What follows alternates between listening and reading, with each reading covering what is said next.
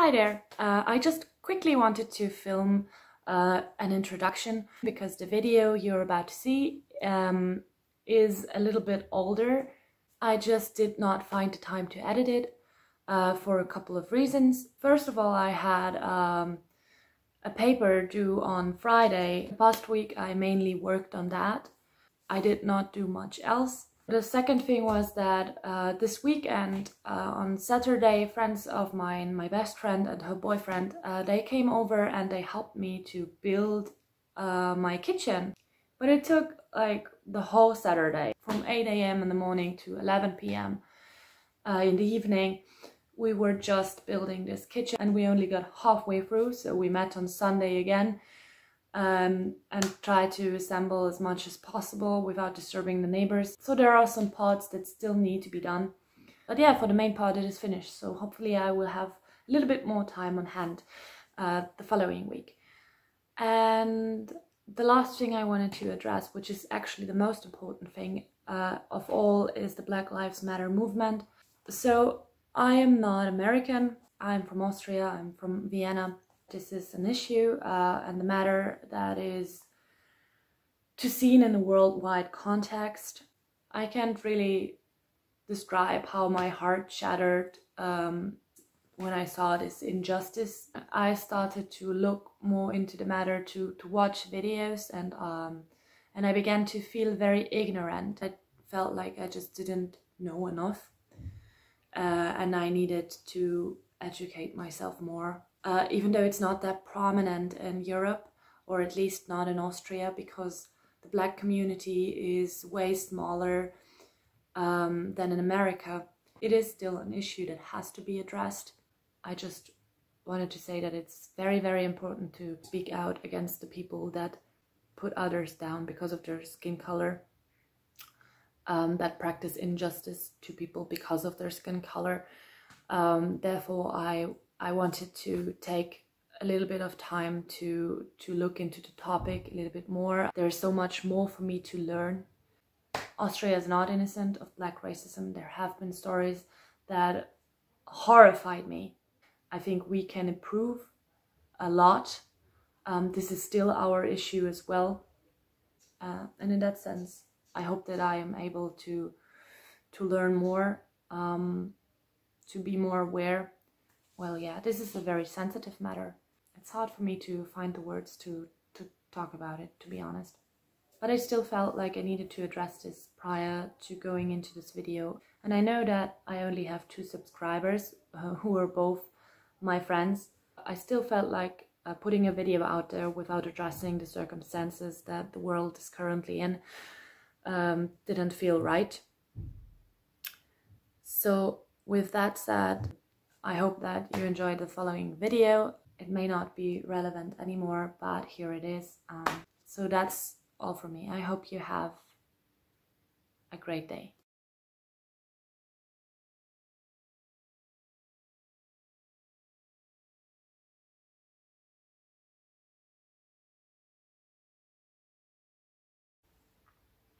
Hi there! Today is the 1st of May. It's not. Today is the 1st of June, so that means that I would love to talk about the books that I read in May. I've been looking forward to do this because this is actually something I really enjoy myself on BookTube. For this, I need to go on Goodreads because, yeah, I basically don't remember anything. Okay, so the sun is descending. I hope that doesn't disturb anybody. The screen just all of a sudden became really yellowish, and that will be the case for this video because, yeah, I really want to film this today because today is the 1st of June. And if I put it off, I maybe get in conflict with the books that I read in June. You know? Okay, I read about 7 books this month. This is like the actual physical books that I read this month, and then there's 1 audiobook, and I am currently almost finished with 2 other books. One of them is Steppenwolf by Hermann Hesse, And the other one is The Family Upstairs by Lisa Jewell. The Family Upstairs is an audiobook. Steppenwolf is a physical copy. I'm almost done with those, but I just didn't quite make it until the 31st of May. So that's why they don't count into this wrap-up. They will be in my wrap-up next month. So I'm going to talk about the books. What did you expect as a wrap-up? Okay, first book that I read this past month is Dracula by Bram Stoker. I put this off for many years. I bought it 3 years ago, never read it. And then all of a sudden the 2020 Reading Challenges group on Goodreads, you know, one that I have the Singing in the Rain challenge from, decided to put it as a group read for the month of October last year.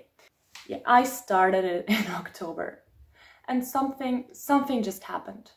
I don't know what exactly, but when the first storyline ended, the one where Jonathan visits Count Dracula at his castle, I got kind of de-interested, and I don't know why that is. I think I blame the copy for this, because this copy is like really narrowly written, and there's really no space left in between lines or like the chapters. You know, it's just, there's no space. It's just all bunched up in like 300 pages. And I saw that there were other versions of this book that were about 500 pages long. And that's exactly how it felt. Like the time that it took me to turn a page, it was just a little bit demotivating. I think it has nothing to do with the book. I ended up giving it 4 stars. I'm glad that I gave it another try and sat down the past month, and I started to have a lot of fun after beginning again. And yeah, what shall I say? It's a classic. People know what it is about, so I don't have to explain that much about the story. Yeah, I liked it. Oh yeah, one other thing. I have seen that a lot of people were feeling like Bram Stoker was beating a dead horse at some point with his story, but I just did not feel this way. Not at all. I felt like every line made it move forward. There were definitely, like, it wasn't fast-paced, okay? So there was definitely some kind of repetition, but it was a repetition in a way that would move the story forward. Like, it was not simply repeating its storyline, it was also always telling a new part that you just didn't know before. That's cool, I guess. So, next up, we have GYO by Junji Ito. This is a manga, a horror manga. It is really well drawn. I like the art style a lot. This is actually my first book by Junji Ito, and it is also my first horror manga. And yeah, maybe somebody can guess who I've got that recommendation from, because she's really popular on YouTube and I love her videos. So I felt, wrong side, have to get used to mangas. So I felt this was really effectively disgusting, but it was not really the kind of horror that I was looking for. I am normally more of the psychological horror type of person and not being horrified by disgust. But what was really surprising to me was that there were some stories, like short stories in the end, that were just there additionally.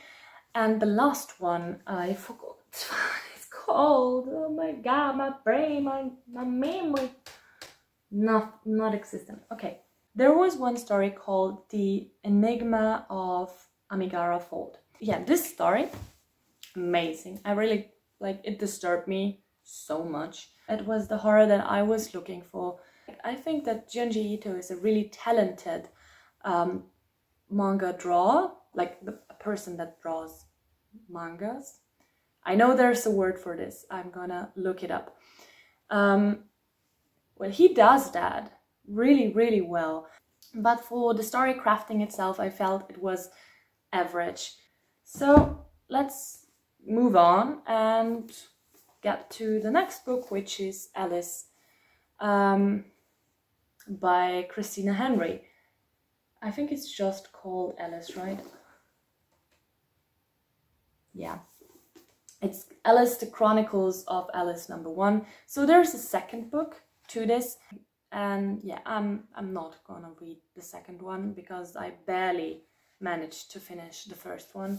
Something held me to this book, and if only it was the desire that I wanted to say that I had read it, because this book was pushed into my face by my bookstore so much. It was laid out across the whole wall. I couldn't resist but take a copy with me when the bookstores first opened. Like, I went there on the first day and I just was in need of buying some books, so I took it because I also felt like I couldn't take any other books, and I was like, okay, maybe I'm gonna try this out. And yeah, actually I wouldn't have bought it if I have had other options that I was happy with, because something at the cover screamed at me that I wouldn't like it. I gave this 2 stars. Yeah, I actually don't want to vent about this anymore. I had my fair time with it. I went off on Goodreads and I wrote everything off of my mind that just annoyed me.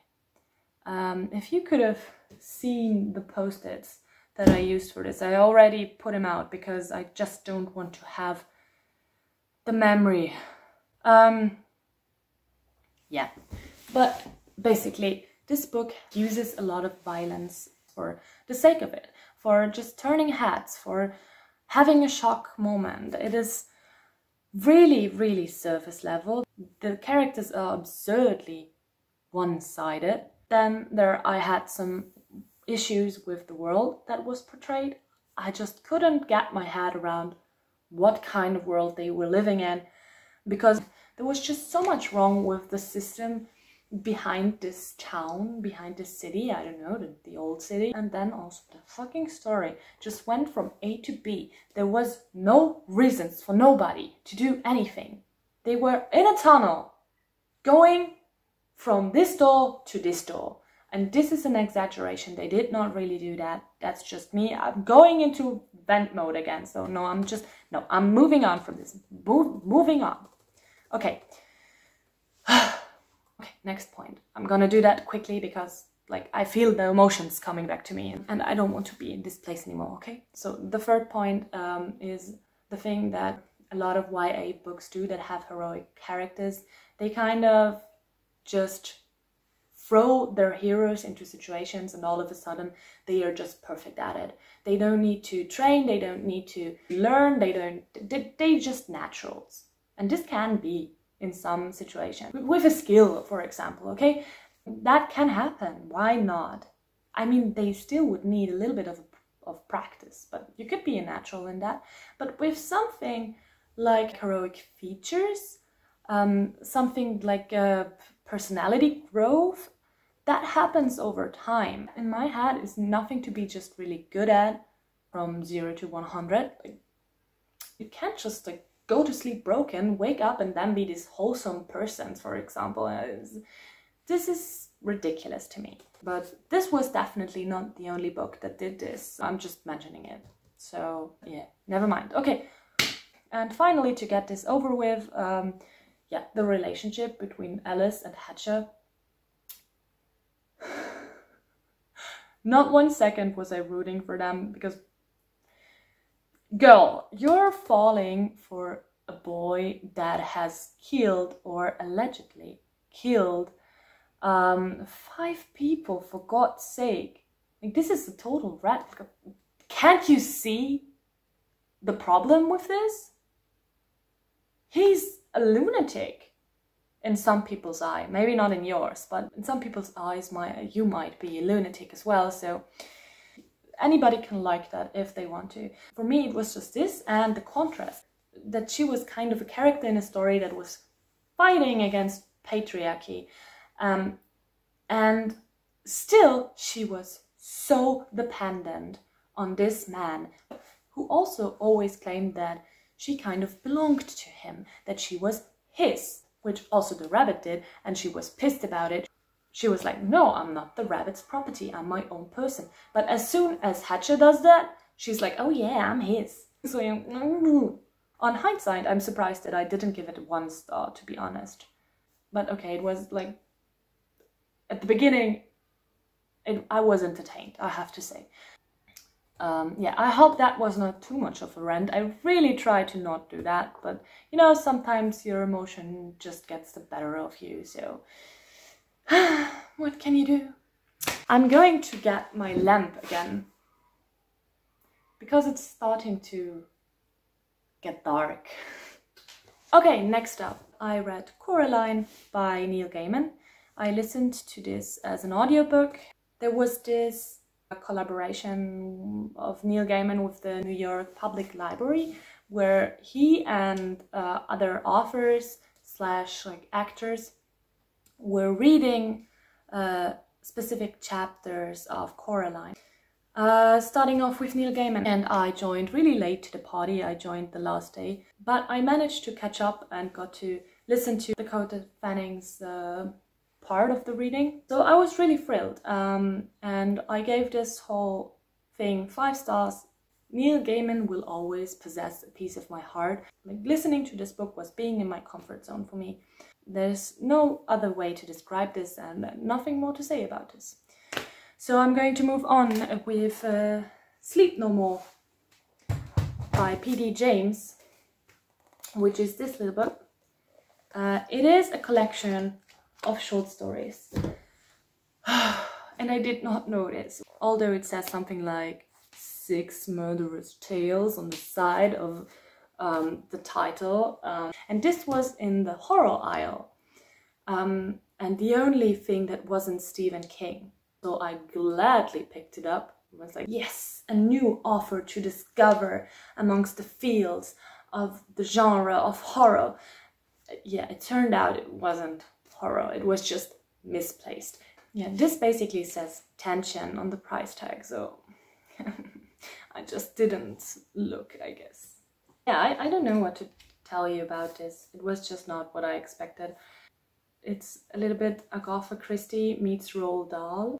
Yeah, it has a little bit of an edge to it. Yeah, with short stories, there's this thing that there will always be stories that I liked and stories that I did not like. Next up is American Dirt, and I've talked about this. I've made a video about this book. I really liked it. I gave it 4 stars. It's a story in which you follow a mother and a son becoming migrants and fleeing from Acapulco to the United States of America. And there's nothing more I want to say about it, because, as I said in my other video, I encourage you to, if you want to read the book, know as little as possible about the story. Yeah, I would recommend it to Americans, no, to everybody, like, I would recommend it. I just recommend it. There you go, you have a recommendation, read it. No, you don't have to read anything if you don't want to. American Dirt, to me, is thought-provoking, it is engaging, it is really well crafted from a writing point of view. I thought the story, but especially the characters, were really, really well made. It's just really hard for me to talk about this book without giving away too much. I just have to say it is one of my favorite reads so far this year. Yeah, maybe I'll just leave it at that. So I'm going to get to my final book, which is Helix. So Mark Ellsberg is really one of my probably most detested authors. I don't know. I listened to Blackout before I read Helix, and I just couldn't stop laughing. This was like, Blackout was my first 1-star review, I think, of this year. if not entirely, no, it's not entirely, but of this year. I'm not here to talk about Blackout because this is like just another level and I'm not ever going to get back to this. But just to give you a base of where I'm coming from, I hated Blackout. It was really illogical. It was super annoying. The characters I hated, whatever. But yeah, I have a friend who actually enjoys those books. And even though I can't get my head around why he does so, I really respect that he does. Opinions are different and that's great. But one day I checked my Goodreads and I saw my friend updating his feed, and yeah, he was reading Helix, and it turned into a little conversation about how I should read it. And then we could discuss the book. And stupid as I am, I felt like that this was a really good idea and that maybe like my first perception of the book wasn't quite right, like because it was an audiobook, something could have been wrong with the audiobook. So I felt like, okay, maybe if I get a physical copy, it will feel different. And also I thought like I could then mark everything specifically that I felt was disturbing me, so therefore I had a clearer view of what was actually wrong with it for me. I don't know, like in the beginning I put a lot of marks in there and then somewhere I stopped because I felt it was a little bit unnecessary to point out every line that I felt was like just straight up bullshit or obnoxious. I ended up liking this book more than I liked Blackout. I gave it 2 stars on Goodreads. And this is mainly because of the fact that I think that his characters are not as annoying as they were in Blackout. A lot of people said that it was really well researched, and I can't really argue with that. I just believe that the research that was done was really surface level. Like it was all presented in such an unbelievable way.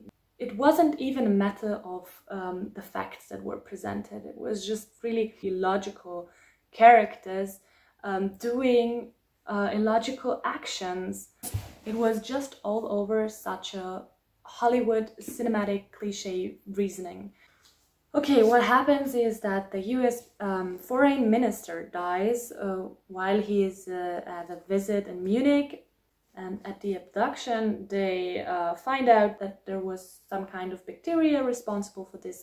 At the same time there are some plants that are discovered that shouldn't be existing, and some animals.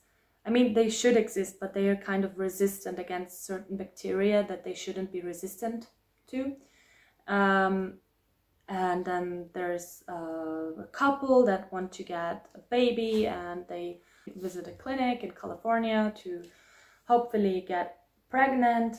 And yeah, it could have been a great book. It could have been super fascinating. It could have been original, but it turned out to be something that was just slightly dipping its toe into certain topics and then just drop them without having talked about them really. And yeah, I don't know, it also was about 150 pages too long. There was so much unnecessary things going on that did not in any way contribute to the story. But then again, there were so many things that were just left unsaid at the same time. So I felt like the author could have used the space and turned it into something that was actually worth reading and kind of a good ending, or adding things that were important. But no, he didn't. He just, yeah, I don't know. It felt unfinished.